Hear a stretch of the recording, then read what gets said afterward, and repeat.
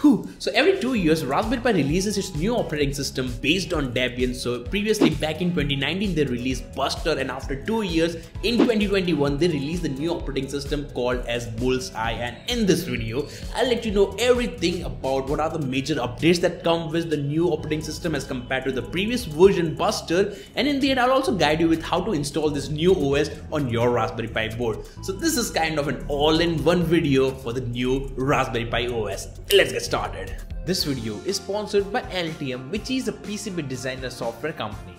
LTM has all the tools that you need to design a professional PCB with high productivity.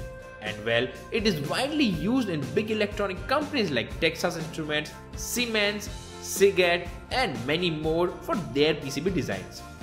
It has advanced routing features, real-time cost estimations, and also you can design your own flexible PCBs using this software. So this is an all-in-one professional PCB designing software for all your needs. So go ahead and try your hands on with this software. A free trial version is waiting for you. Now click on the link mentioned in the description to get a free trial of LTM Designer software. Now talking about the updates, then majority of the updates are under the hood, which are not at all visible to the end user, which includes the patches and upgrades to the existing applications and features. So ultimately it will become more reliable with its new versions coming up. But along with this under the hood updates, we do have some visible changes in this new operating system. Let's start with the first feature, which is the notifications. So this is the very first time Raspberry Pi introduced the notification feature, in which you will get the notification whenever you kind of insert or remove any USB drive, or rather the most interesting feature is you'll get a notification whenever there is any update that is need to be installed on your computer. Maybe it's related to package, maybe it's related to any software, anything. So that's a nice update. So now no longer need to do that apt get update and apt get upgrade. You'll get a pop-up notification. Just click on that, click on install, and it will install all the major or required updates. So using this feature, or with the help of this feature, a non-tech guy can also start using a Raspberry Pi board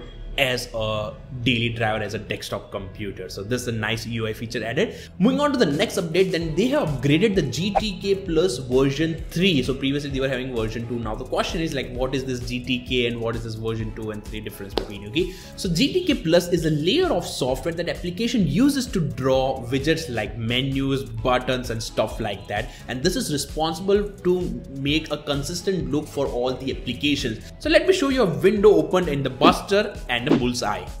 So here, as you can see, there is a visible difference in the buttons or the menus, you can say. Okay, so there is a change in the UI, and the new UI feels more new generation, not the latest generation, but new generation as compared to the Buster version. Okay, so this is happening just because of the GTK Plus 3. Okay, now the next major update is coming inside the window manager. So previously they were using the open box window manager, and right now in the new OS they are using the Windows manager called as Mutter, and there are a lot of changes inside this Mutter application. It has some plus point and then minus points as well. Let's talk about the plus point. So using this Mutter window manager, you will get the opening and closing animation of the windows. Like, let me show you. So these kind of animations you will get inside the new OS thanks to the Mutter window manager.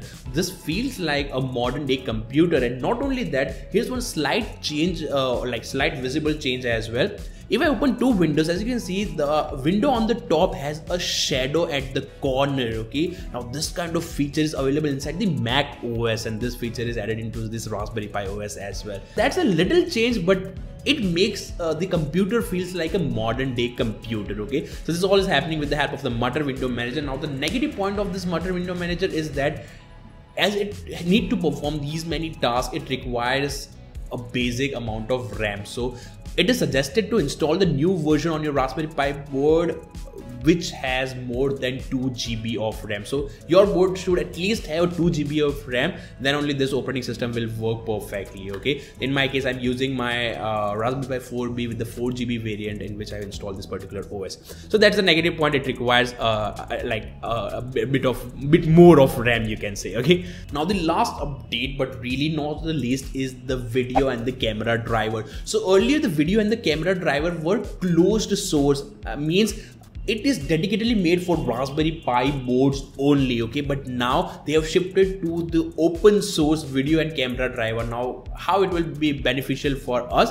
Well, what happens is, like, as it is an open source, it will use the same Linux API, or rather the driver made for any Linux system will work on the Raspberry Pi board as well. Earlier we need to develop the dedicated Raspberry Pi driver, but now it's not like that. Any generic Linux driver will work inside the Raspberry Pi board as well. So that's a really great update, and as it's an open source, so third-party developers are welcome to use their APIs to develop some video and camera related stuff. So that's a really great update coming from the new OS. This is the Red Bull, no, it's a Bullseye. So yeah, this is the latest OS. Now the question is how to install this into our Raspberry Pi board. Let me show you the steps.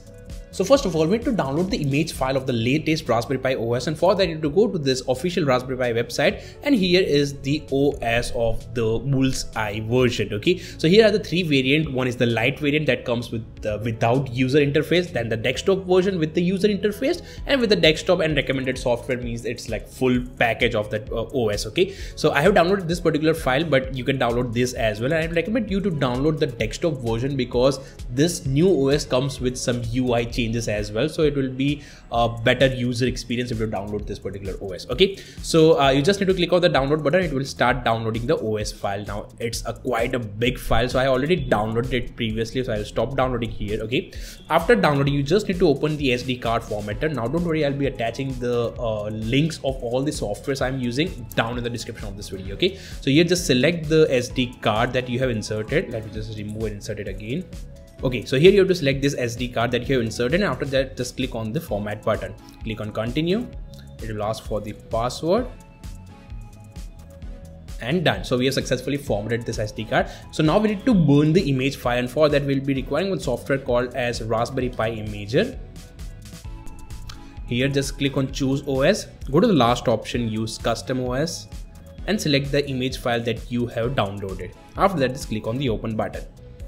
Here you have to select the SD card, which is this particular path, and just click on the right button. Click on yes.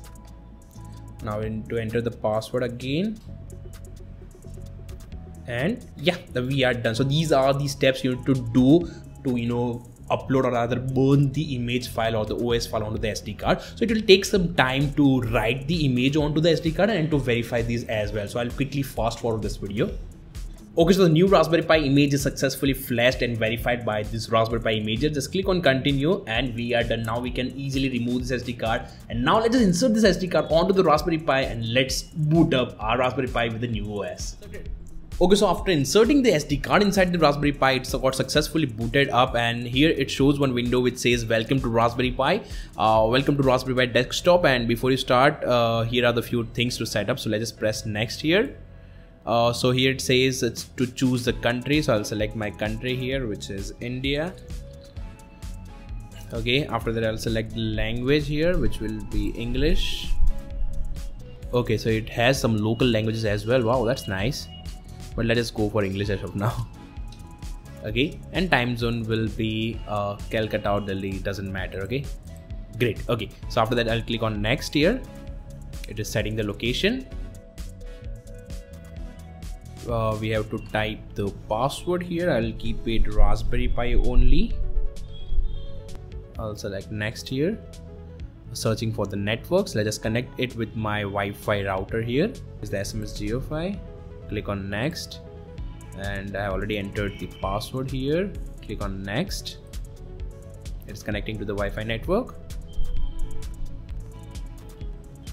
Okay, perfect. So it says update software.